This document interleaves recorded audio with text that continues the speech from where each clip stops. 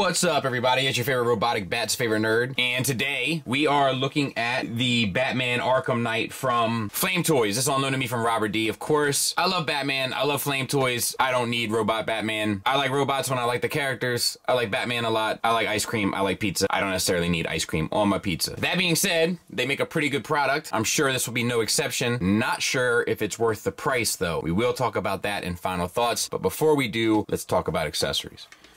So he comes with a display stand, and I hate to get off on the wrong foot, but I kind of hate it. I'll talk you through it a bit. It's sculpted nice enough, and then you have these transparent pieces, these translucent plastics, and they're all pegged into the bottom here. Now, if you remove one of them, then you have this open passageway here. Then you have to take this, and in packaging, it actually comes with this on it. So you remove this piece, then you slide this through there, and then you tab this, or you put it back into that slot there, and now you can move this back and forth. It's like the gimmick of it, but like it's too much. It's too complicated. It's too silly. It doesn't need to be this complicated. And now you have your display stand, which works well enough, I suppose. You have a hinge at the bottom, a secondary hinge, and a tertiary hinge, and then you have a swivel for your clamps, and I just pop one of those off, and then your clamps hold the figure. It's just, it's overdone, and for it to be this overdone, it's not nice. So it's like worst of both worlds. He comes with a few extra hands. We have left and right holding hands, left and right trigger finger hands, left and right posing and supporting hands, and that's in addition to the two fist hands that we saw in the opening footage. They're all decoed the same way, which is to say, you know, just the black kind of gloves and then the gunmetal silver on top. You get two handguns, and as you can see, they both clip on to this piece. This piece is actually the holster, so you could just set that aside and we'll look at one gun. So that is a gunmetal, silver painted on with the black there, and it's sculpted nice enough, and it looks cool. And that's about all there is to say about it. He'll hold it just fine, and the holster bit pegs in right to this hole on his hip, and gives it a pretty streamlined look, if you ask me. Lastly, he comes with his rifle, decoed once again the same way with the gunmetal and then the black plastic, which actually might be a metallic here. I can't really tell. I was looking around to see like anything kind of extended or folded, you know, within reason, of course, and I can't necessarily find anything. It is a cool enough sculpt, but it is an awful lot of the same kind of color palette, and things do have a tendency to blend together on this figure. But be that as it may, he will hold it just fine. He comes with a knife, but the file got corrupted, so I'll show a picture of it here. It's decoed the same way with the metallic gun, the gunmetal silver, and it's a decent enough sculpt. Some black plastic on the hilt. And if you come around to the back of the figure, you can remove this piece and install this with those two tabs in its stead, and now you have him storing his knife. And he'll hold it in his holding hand as well. And let's talk about the figure. So the head, I mean, like going through a Flames Toys figure is exhausting, right? Because it's just so much to talk about. But did a piece fall off? No. Okay. The head, it feels like it's on a single ball peg. You get up to there, you get down to there, you get the swivel. It's a little bit of a tight joint, and you get confused robot face. Then you have the neck, which is on his independent ball peg also. So using both in concert works like a double ball peg. That gets him all the way down. Doesn't really do a whole lot more for up, but can get more to the side. Now let's talk about the deco. So we have metallic blue. That you'll find here, here, here, here, and here. Also there. You also have this metallic like gunmetal silver. That's pretty much a staple throughout. Heavy on it.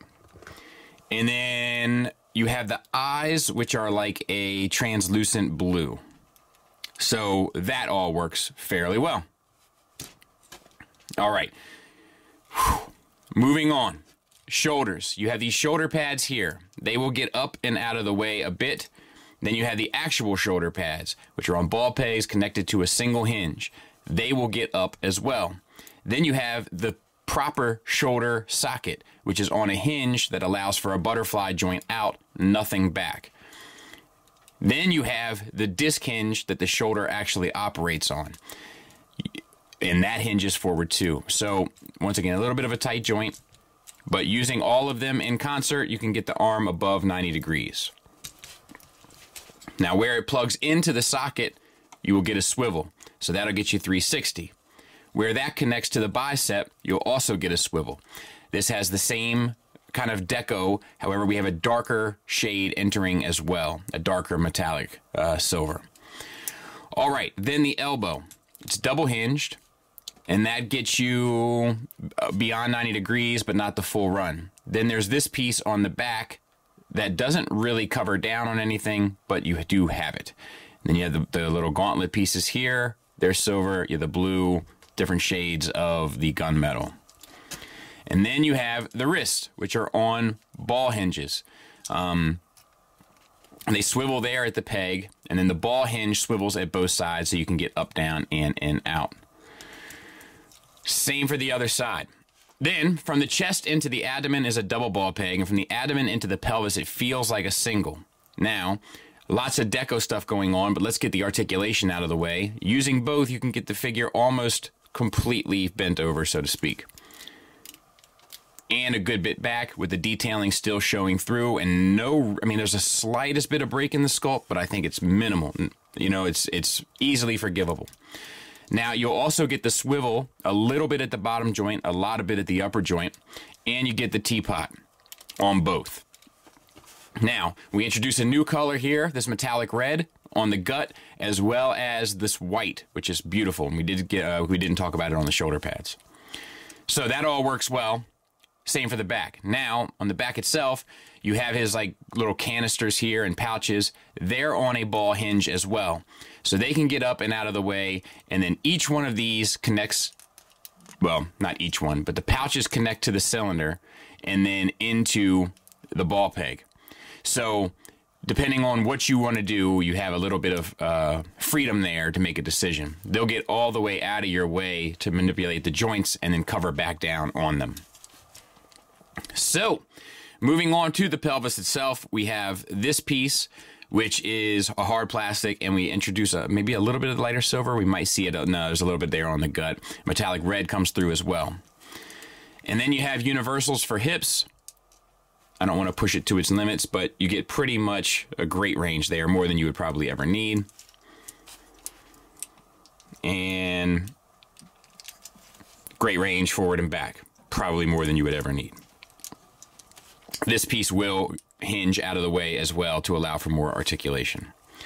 And then just to like give you an idea, so you get his legs up like that, and then you can bring the pouches back and around.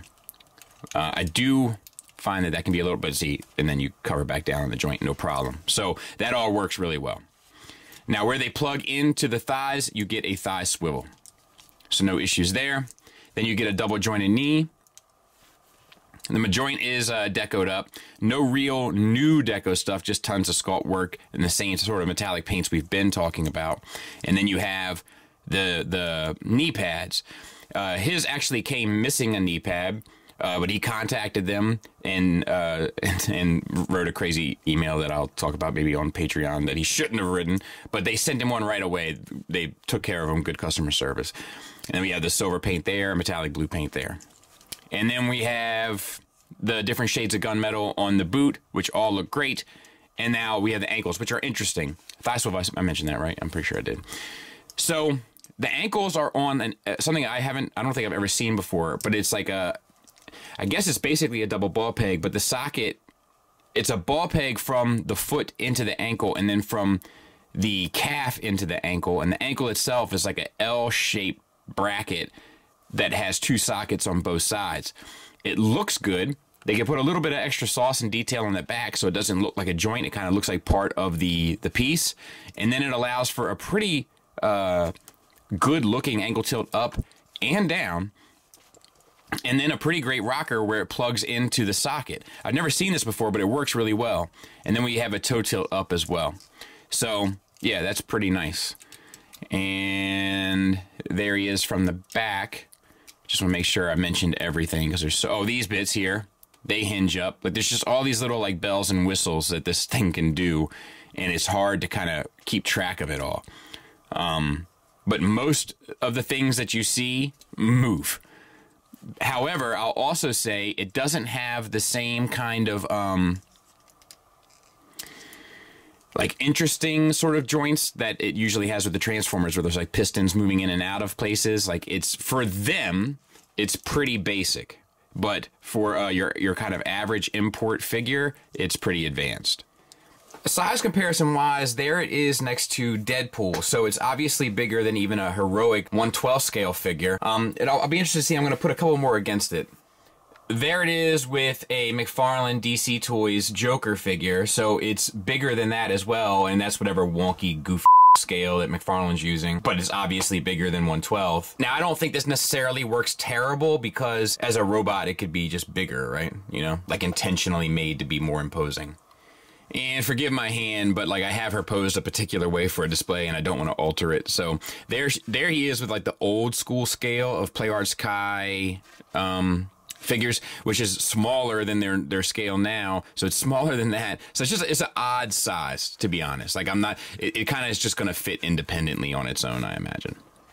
Final thoughts wise for the negatives, I actually have a fair amount to say. I'll try to start with the objective, but forgive me if they spill into one another. There's a lot of fiddly bits on here, and a lot of those fiddly bits for me have come undone, much like Duran Duran. For instance, the little elbow bits here, I've had those pop off on me a few times during the course of this review. I had a knee pad pop off. You also have to be careful with the knee pads because, like, as you can see, this part of the knee pad here is sitting inside of the armor where it's supposed to remain on the outside of the armor to avoid damages and scratches. I also feel, so this is another thing, right? And this is kind of where the objective and subjective kind of tie together. So this is supposed to be Jason Todd spoilers from Arkham Knight, but it's kind of also like a robotic version of him, but kind of not a robotic version of him. And as a result, the color palette just doesn't pop. Like, it doesn't seem to present itself in any real meaningful way because a lot of the colors just kind of blend into one another. Even looking at this pose, it just starts to look like a general shape, and it's kind of hard to figure out what's even going on it. Now, moving on to the build of the figure, some of the joints are a little tight, but I think for this, it's okay because it seems like they're going to hold up, and at no point did I feel like it was going to break. I also think that the stand is overly complicated and kind of for no reason, but just to say it's overly complicated. I feel this way with a lot of display stands. It's kind of like, look what I can do. And it's like, yeah, well, can you just work easily? How about you do a little bit of that? And lastly, it doesn't have like a light up feature, which you know I don't necessarily need, but if it doesn't have a light up feature, I feel like the eyes should pop more. And also, I feel like it's a bit expensive. It's $15 less than a Hot Toy, and it doesn't display in the same way. There's a lot of more, perhaps, engineering that goes into this, and that's noted, but it doesn't seem like it should be $215. It seems like a sweeter spot would be $125 to $150, and even that, I probably wouldn't pay for it. It's so interesting that the stuff that they do with their Transformers, I'm like, yeah, $400 seems about right for this. But I think being able to compare this with other imports, whether it be PlayArts Kai or SH Figuarts, which aren't on the same level of this engineering-wise, admittedly. However, it doesn't seem to be $160 away. In fact, this kind of seems like it should sit around that price point, not be that much more than a other kind of 1/12 scale import. So yeah, it's a mixed bag in that regard for me.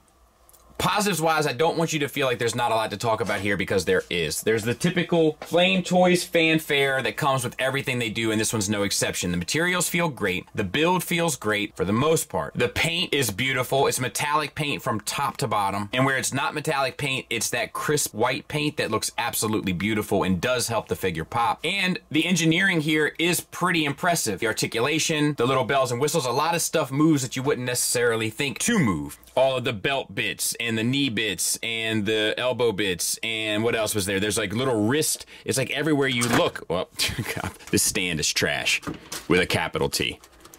And I don't even know if they make the stand because the stand had its own kind of instructions. It's the X board. Bum, bum, bum. Trash. Exit out of here, you know what I mean? Send the X board to the exit.